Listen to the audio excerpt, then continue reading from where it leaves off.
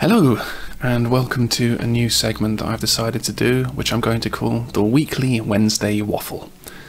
As you can see, I'm a sucker for alliteration. I can't help myself when I see all those W's lined up. So what's the purpose of this? Well, I want to keep you updated about the various things that I'm doing and the various things that I'd like to make videos of, and basically just my process of improving my timekeeping as we go from lockdown rules to full-on employment rules. I find myself in a bit of a funny position at the moment because over lockdown I've been doing odd jobs here and there. Like I've been working in a Waitrose for warehouse, I'm driving a van at nights, stuff like that. But during normal times I would be predominantly teaching and gigging, both of which have been impossible for me over lockdown. Or not feasible, at the very least. Anyway, the good news is that gigs are back. So I had my first official gig of the season at the weekend a couple of days ago, so that was good fun. I'm looking forward to more of that. Started a teaching job last week. It's just on a Monday for the time being. I do all day Mondays. Tuesdays and Thursdays I work double shifts with the Waitrose and the driving, so they're gone. So the only day that I really have free, because the weekend is also taken up by gigs of course, the only day that I actually have free on any given week is on Wednesday. And this is an interesting thing. I've taken it upon myself to generally take Wednesdays off. The reason for that is, being a musician, I don't get a traditional weekend. If you were thinking about pursuing music professionally, this is what will happen to you too. There won't be a weekend, because weekends are when you'll be working the most. So you have to make time for yourself at some point or other, and I've decided to do it on a Wednesday, halfway through the week, halfway between gigs. So, in other words, I'm working like crazy Monday and Tuesday, Thursday, typically Friday, and Saturday. And I have Wednesdays and sometimes Sunday off. Sunday is the only day of the week that I have off that my friends and family also have off, so so I devote that time to socialising. So Wednesday is the only time I've really got at the moment to focus on doing interesting original projects and making little videos like this.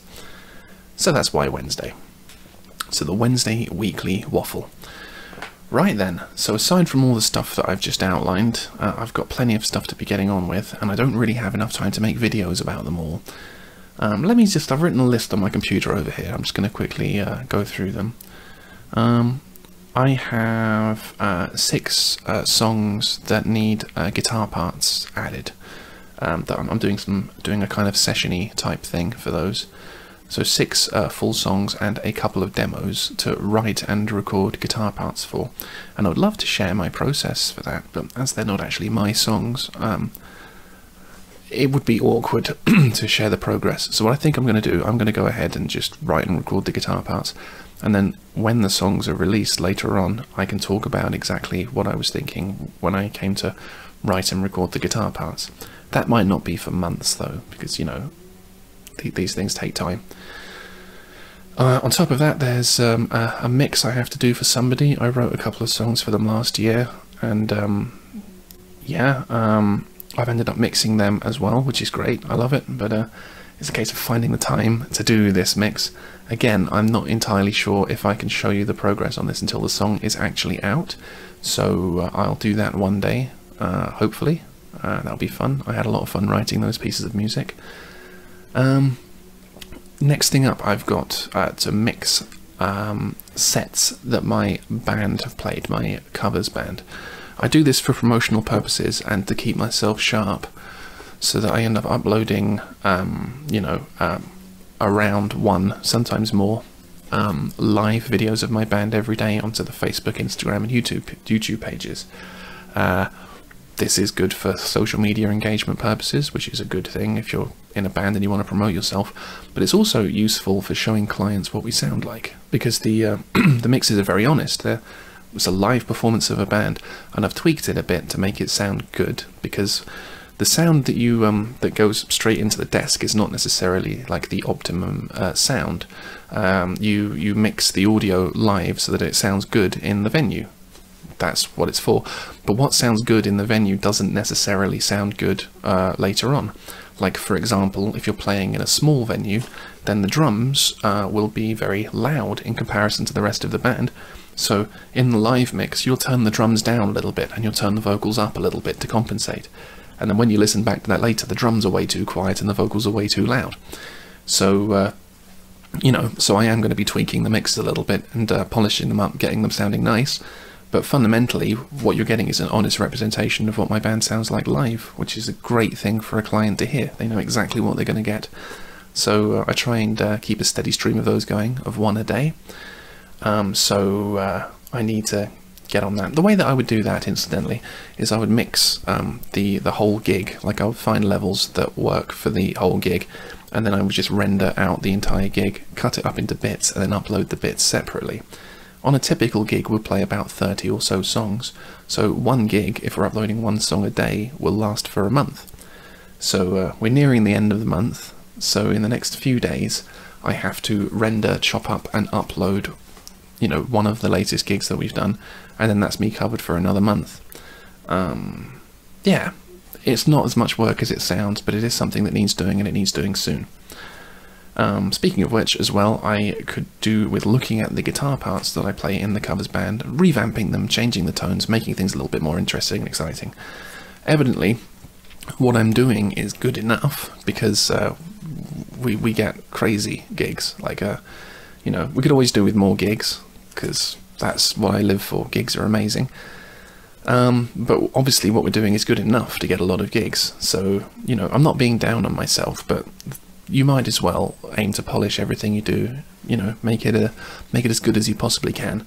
So I want to spend a little bit of time on that.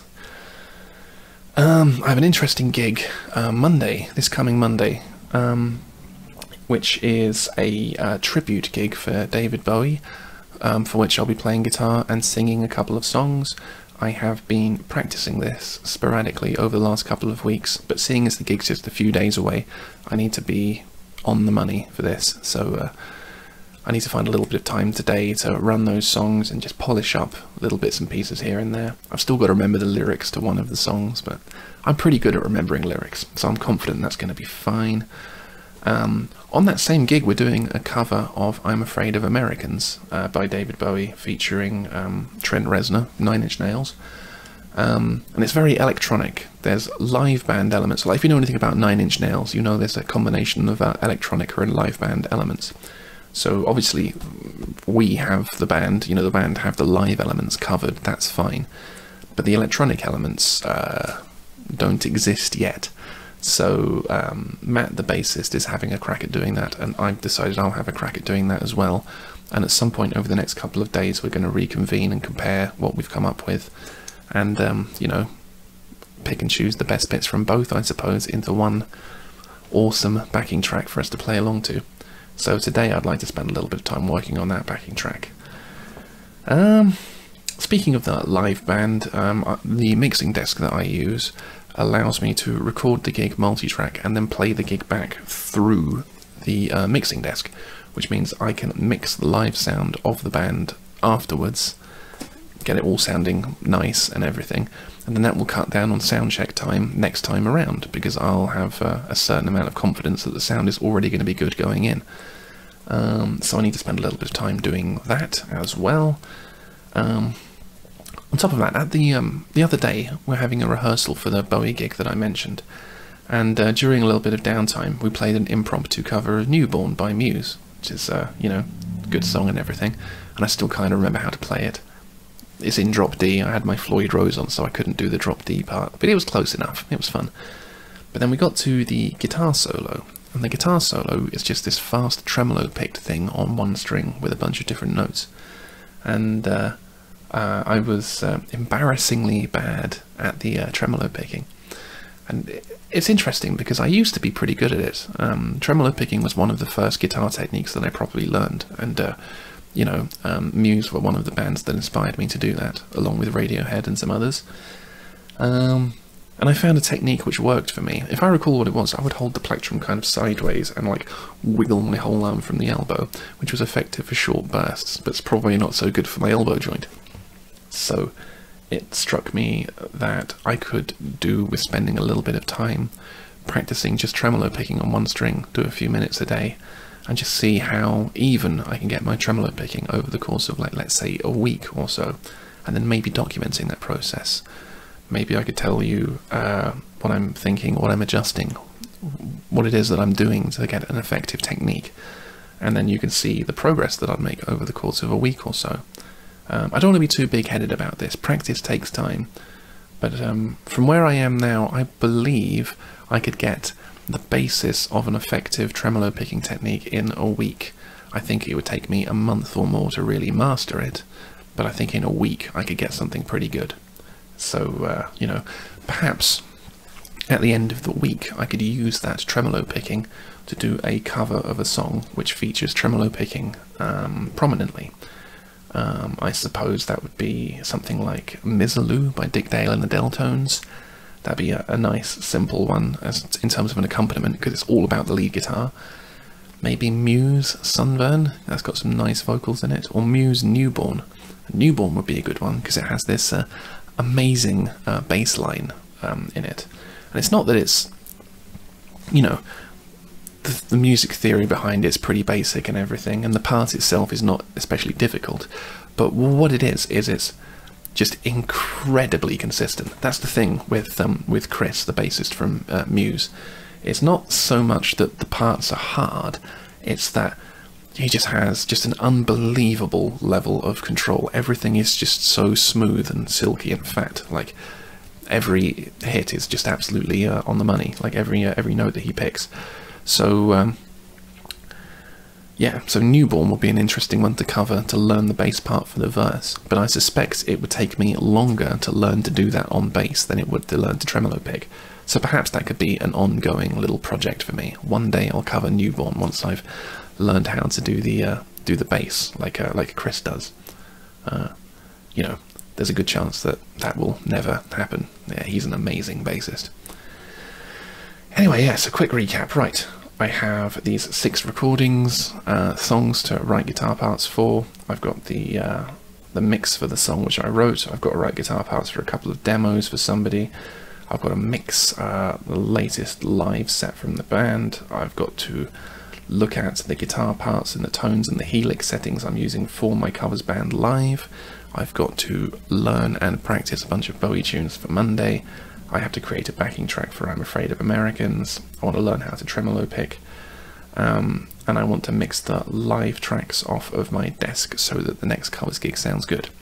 And the only day I have to do all of these things is today.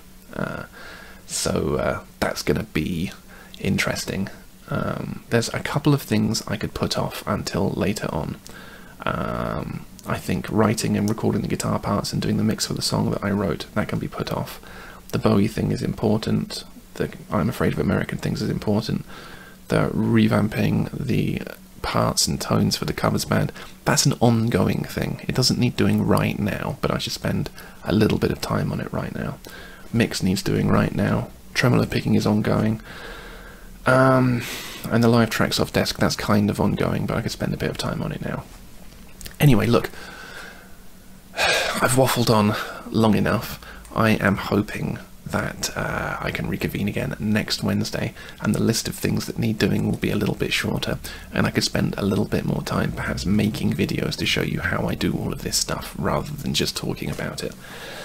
I'm just too busy at the moment to do anything else, but I figured despite being busy, the least I could do is just keep you updated on what's going on and what to expect from the channel in the future. Anyway, I hope this was of some value to you. I highly doubt that it is, but it's a little glimpse into the life of a working musician. So